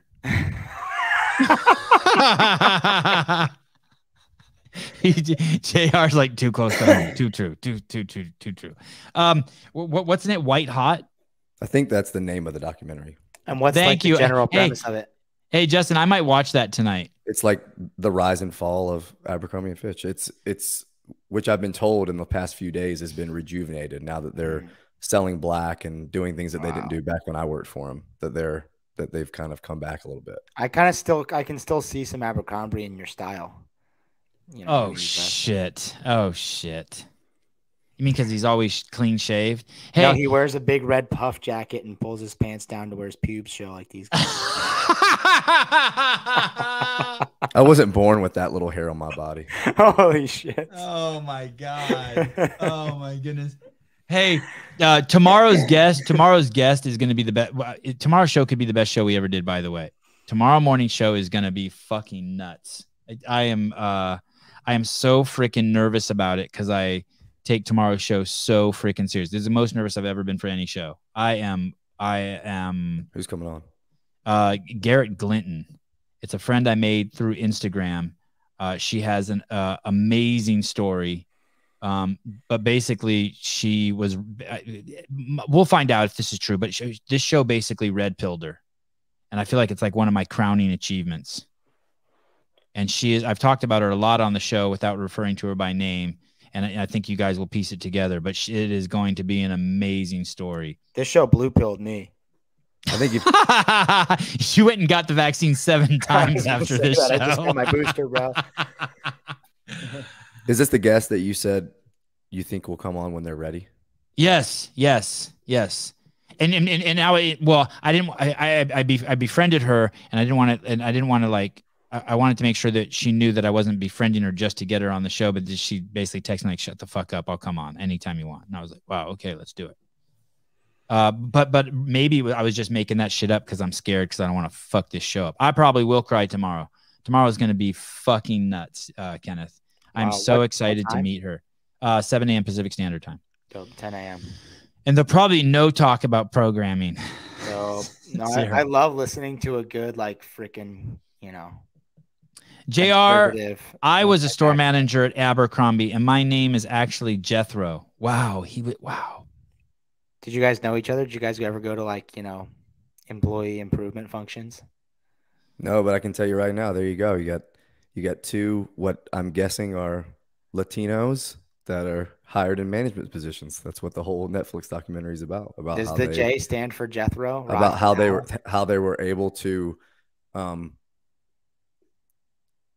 seek out minorities for their for all their positions because they were ahead of their time. They wanted as much diversity as possible in the workforce. And as you'll see in the documentary, it was their way of being able to say that person isn't attractive enough, so that we're not going to hire them. Dude, I will say this. Like, I grew up in I went to probably middle school that was probably 80% Hispanic, 10% white, 10% black, and like some change of Asian, whatever. And the Hispanic kids always wore the fucking Abercrombie and Fitch. I can't even pronounce it. Like the stonewashed jeans with like the holes in it and like the frayed belt. Destroyed denim. Yeah, and the frayed belt and like the little freaking, I had polo no shit. idea. I thought it was like Beverly Hills white kid brand. No, I had dude, idea. it was so Hispanic for sure. And Echo Unlimited, the Abercrombie and Fitch, like all that. Crazy. It's interesting. I never thought of that. Just when I think of Abercrombie, I think of mall food. I think of it's the clothing. I think of it as just like mall food. I just think of it as mall clothing. I think of like Axe body spray. Yeah. And puberty. Look at those fucking jeans, bro. Yeah, so this is actually a crazy story looking at jeans. So I showed up my first day at Abercrombie, and when I was playing basketball, I wore oversized polos with tall tees underneath them. Oh my god! All white Air Force Ones. Oh my god! That's hard. More than relaxed fitting jeans. And so I showed up in like baggy jeans and like the biggest t-shirt I could find, because they said, hey, you have to dress kind of like, just think California, whatever. And I think I wore flip-flops, and they were like, yeah, dude, you got to take those jeans off. And it's like, well, they're not our jeans. I was like, well, I don't have any money to buy Hollister jeans yet. And so they were like, well, here, just go put these on. What size is your waist? And I was like, I can't wear these. They're the tightest things I've ever put on my entire life. Dude, crazy. I will say, but they were like, you're not promoting the brand in those clothes, like what we want to portray for the people coming in to buy the clothes. Wasn't the right work outfit. I owned a pair of chocolate suede Air Force Ones in the 8th grade. Like they were the off different colors of brown, like milk chocolate, leather, and then dark chocolate suede. Holy shit. Whoa. I tried on a pair of those jeans once and my testicles just came out of the hole. That's the only thing Hiller wears. If you can't see the outline of Hiller's penis, you don't even he won't even put them. He takes them off. Yeah, it's truth. It's not even a joke. Okay. What workout 8? Workout 8. 8 and 9 are back to back. So Sunday morning, guys, we are going to do a show. We're going to have Scott Tetlow on and Colton Mertens on prior to them banging it out on the fittest of the fight. Did that work? That thing that's happening on Hiller's YouTube channel that Wad Zombie created. It's not midget porn. And it could be. Scott Tetlow, very impressive guy. Colton Mertens, very impressive. It is going to be a really cool show. Prior to the show, we'll have each of them on. Basically, the way we're going to run the show is it's going to be, as of now, I think we have JR and Chase coming on. They'll give their predictions. Then we'll bring Colton on and talk to Colton a little bit. And then we'll bring Tetlow on for a little bit and talk to him. And then we'll follow up and see if their predictions still stand after we talk to them. We may have a third person on. We invited Brian on, but he will be watching World Cup, the final event. And if you don't know, Brian used to coach women's soccer or something like that, and he is a diehard soccer fan. And he acts like a women's soccer coach. And he wanted me to extend his apology for not being here. But this is gonna be awesome. But he has indignation. This is gonna be awesome. This is gonna be nuts. If you guys, Scott Tetlow came on the show briefly earlier this year. I don't know if you guys remember. I don't remember who it was, but I think Scott Tetlow and a guy raced to the finish line. I do. Hal Fisher. Hal Fisher. Oh, okay. And who won the event? Was it Tetlow won it? Tetlow and Hal Fisher. I think Scott won and Hal. Yeah. Yeah, I think Scott won, and Tetlow went over to him and like tried to high five him. And Hal told him, you could see, said, hey, get the fuck away from me. He's like, you motherfucker, or something like that. Yeah. Scott's the man. Scott's one of the nicest guys ever. And Scott told him, hey, dude, that better not come out of your mouth again. They ended up hugging and kissing and making up. But it was a pretty funny story. Just some intensity at the finish line. Do we know the workout? We don't. They released the equipment So we will be able to talk about Oh, that's right. what we speculate 45. what it is. And then so shortly after the show's over, you'll be able to switch over to Andrew Hiller's YouTube account and actually watch it all go down. Okay, workout number 8. If JR makes the games this year, he should dress up like his Abercrombie days for a preview show. Fair enough? Fair enough. Workout gets released on the live stream. Yep. Just prior. We will learn the workout at the same time they did. They do. Workout number 8, Sunday's first workout. Oh my God, that means the show's almost over. Workouts 8 and 9. Oh shit, this is it. 2-part workout, 1 minute rest between workouts, 12, 9, 6, bar muscle ups, front squats, 4-minute time cap. I guess you get to rest more than 1 minute if you, depending on when you finish. Correct. And then you go into, JR says correct, and then you go into a 6, 9, 12 strict handstand push-up, sandbag cleans at 150 pounds, 3-minute cap.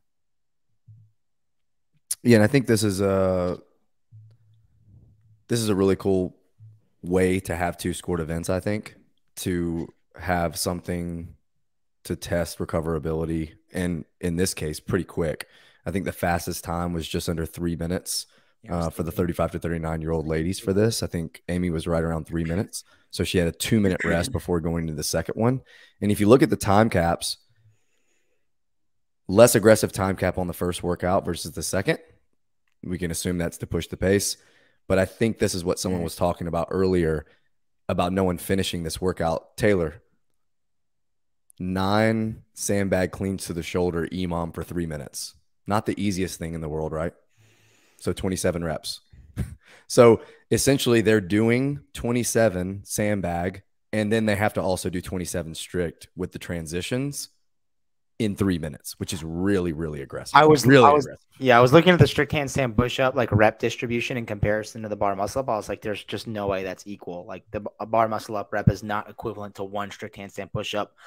But when you look at it in that context, with how short the time domain is, I don't know. I think I like a 4-minute cap with maybe 15, 12, 9 strict handstand push-ups. Hey, this is beautiful. 12, 9, 6, 6, 9, 12. You got to love the numbers. You got the bar muscle ups and front squats, and then you have completely different movements, right? With strict handstand push-ups, you get inverted, and then now you're picking something off the ground. And for those of you who are slow like me, what JR was saying is JR added up that 6, 9, 12, and he gets the number 27. And he's saying even to do 27 sandbag cleans without the strict handstand push-ups with the 150-pound bag is insane in 3 minutes. And so to do it with the strict handstand push-ups is I love the choice of movements. I don't normally stick my nose in this, but this is what an awesome 4 movements in the way they're paired, correct? Yeah, I mean, I think what they've done so far this week, this weekend, a lot of divisions did 90 toes to bar, 90 GHD sit-ups, some bar-facing burpees, some wall walks. So going into this, we're still waiting on some more gymnastics, and I think it's cool that on these last 2 workouts, they picked some higher level skill gymnastics movements. The only thing I can think about with the strict handstand push-ups are typically in the older age divisions, especially in my gym, when you've got people who can do them at all strict, it's a huge separator.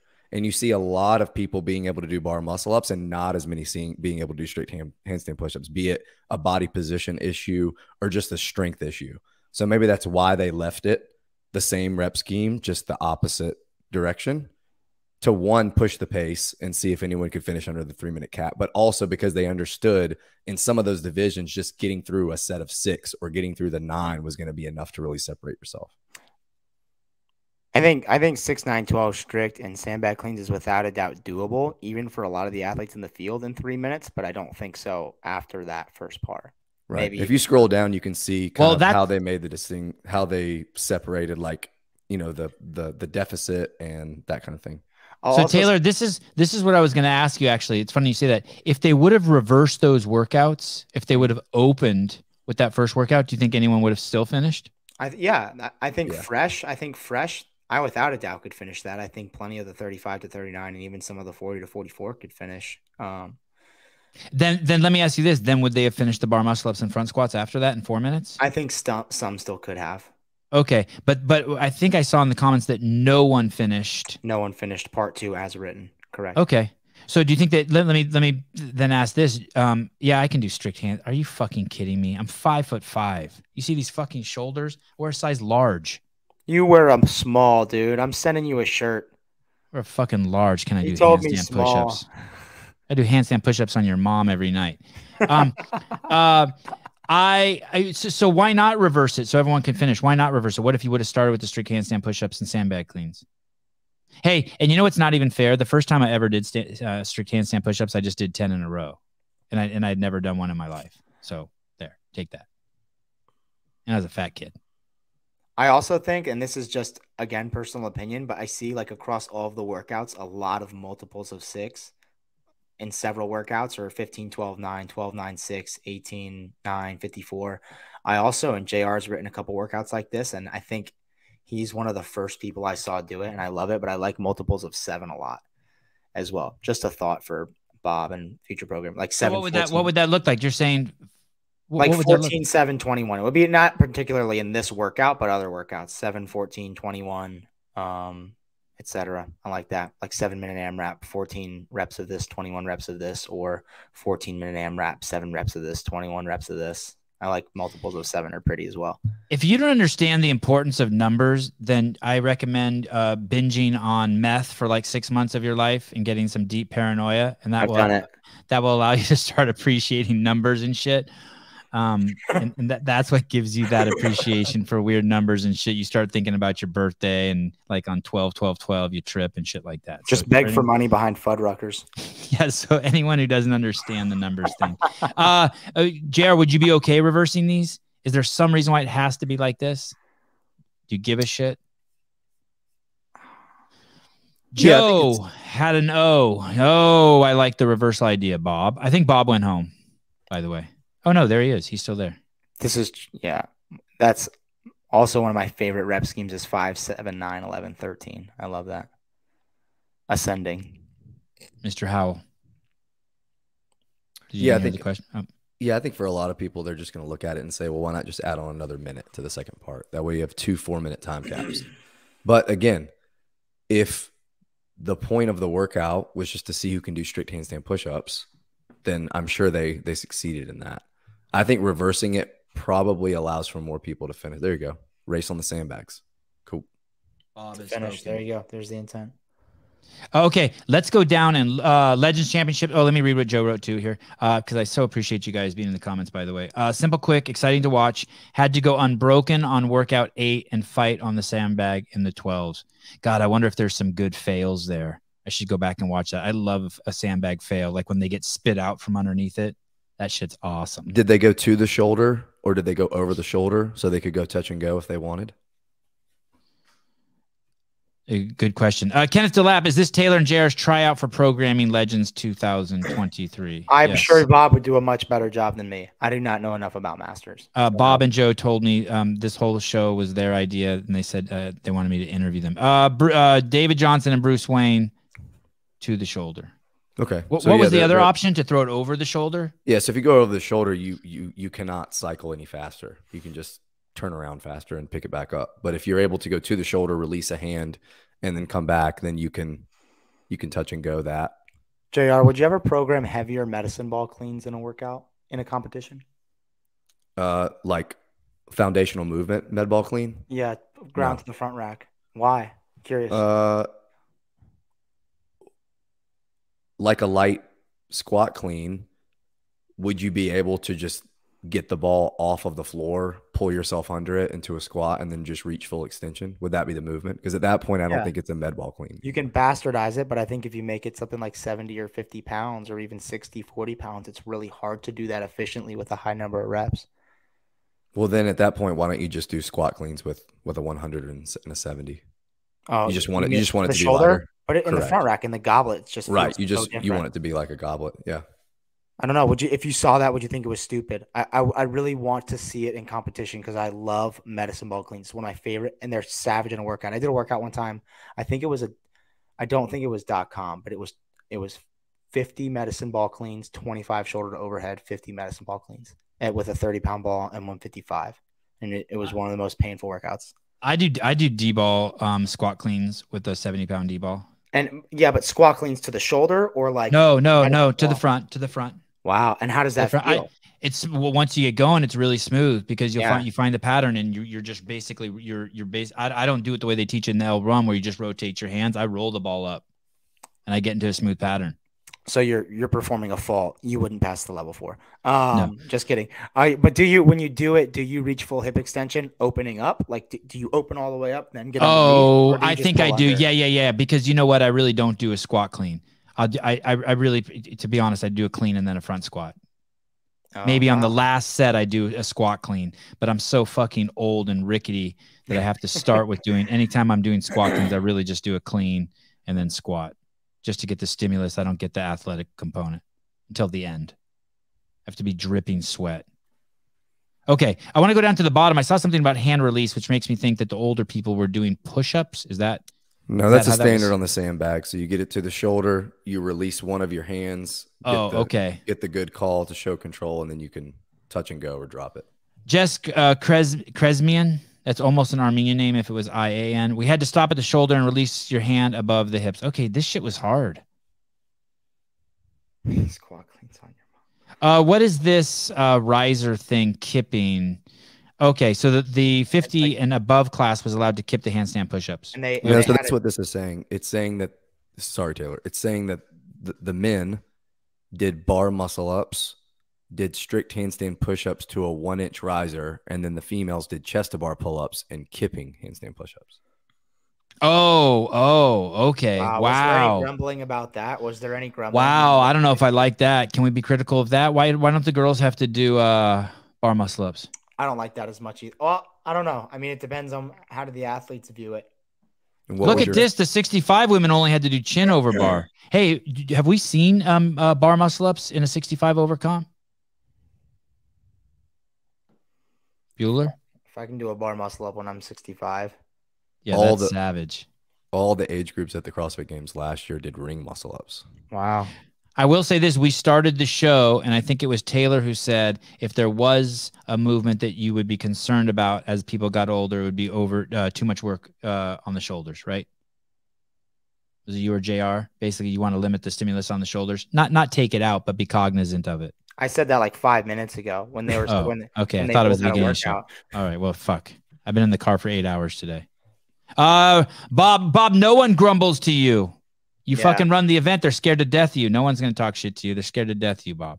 We'll tell you. Bob will let you know what's good and bad about your event because people are honest with us. Was the rep scheme the same, Bob? Was the rep scheme still 12.96 on that? I see what you're saying. You would think it is, right? No, I would actually think it might be like 18, 15, 12.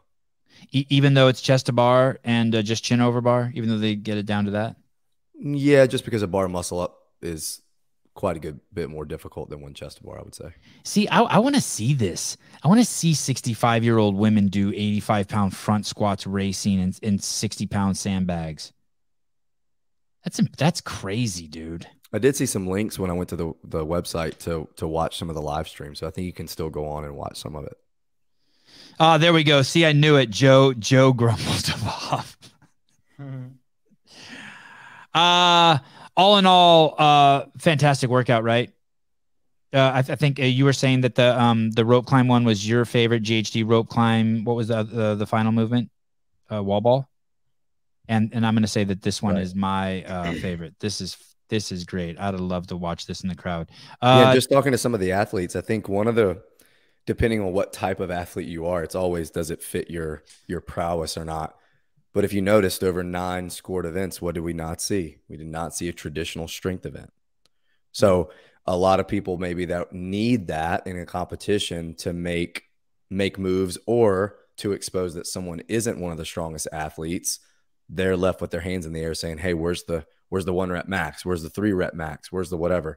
And you could argue in some ways that this front squat is going to get heavy for 27 reps, or that the 315, 225 deadlift slowed a lot of people down, or that, that there were heavy elements to it that still created some separation, and it still showed who the strong people were and who were not. And then other people, like David commented, I wanted the dumbbell to be heavier.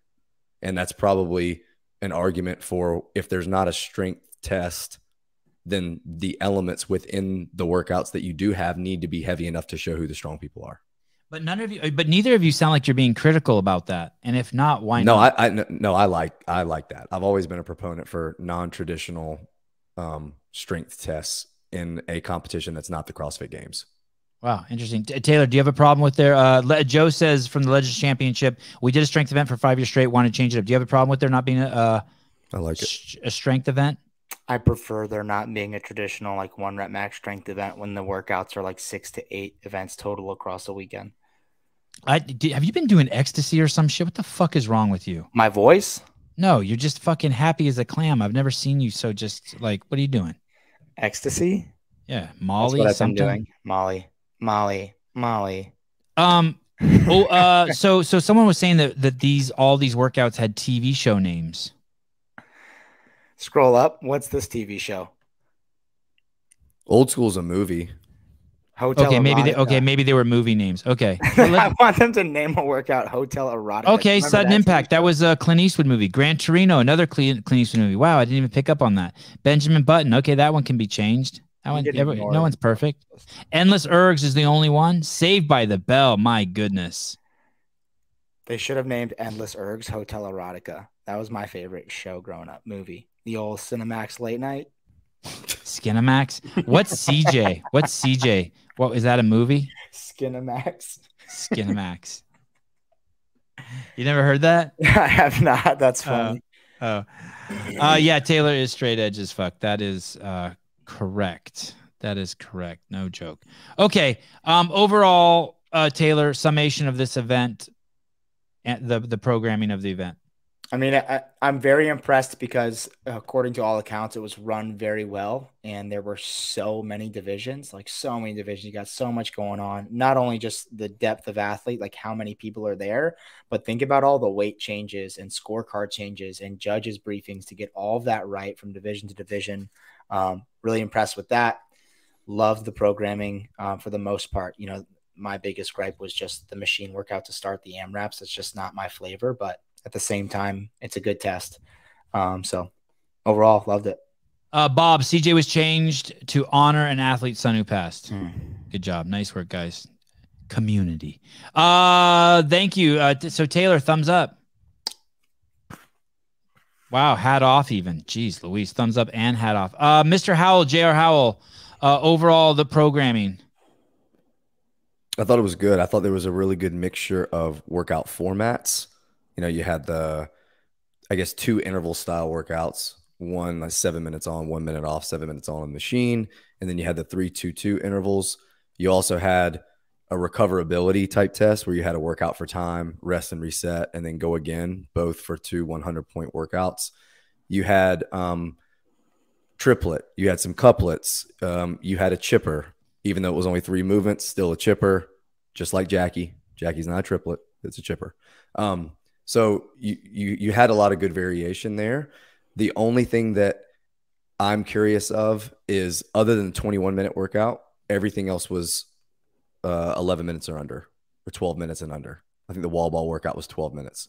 So maybe that's the master's piece. Maybe that's the master's piece. Maybe that's the volumes piece. Yeah. Maybe seeing something in the teens still too, like getting one that's a little bit longer would be cool. It's wintertime.